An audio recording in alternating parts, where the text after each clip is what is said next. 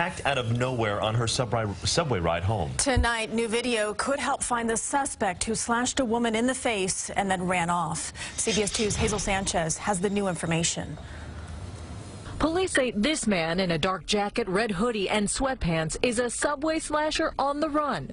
Investigators say the man randomly cut 71-year-old Carmen Rivera's face as she was sitting on a D train pulling into the Broadway Lafayette station at around 7 o'clock Monday morning.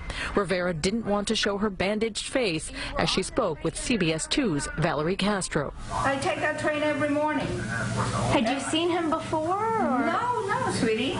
Can you tell us what he looked like? Somebody that I don't even know. No, because you don't stare at people in the train. This is a sketch of the attacker described as an Hispanic man around 25 years old, 5'10", 160 pounds, with a thin to medium build, brown eyes, and black hair. Rivera said she didn't suspect any trouble before she was attacked. I guess he had a blade, a small blade.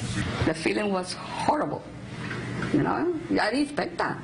I didn't expect that to happen to my family. You know? Amelia Rivera is the victim's sister. She says Rivera, a mother of 3 and grandmother, makes clothing samples and didn't want her family to worry about her. So initially she told them she cut her face on the job. That's her nature. That's her nature. That's the way she is. That's the way she is. I said, I get angry at her. What's the matter with you? Wake up! Rivera needed 30 stitches to close the 4-inch cut on her left cheek. She didn't let the frightening assault stop her from getting on a train again and going back to work today. I'm going to work. That's going to stop me. I said, you're crazy. I leave his problem to God, because he's got to answer to God for everything that he's done. Rivera says she wants to speak with her attacker once he's caught to show and tell him how his actions have affected her in hopes he won't hurt anyone else again. In Borough Park, Brooklyn, Hazel Sanchez, CBS 2 News.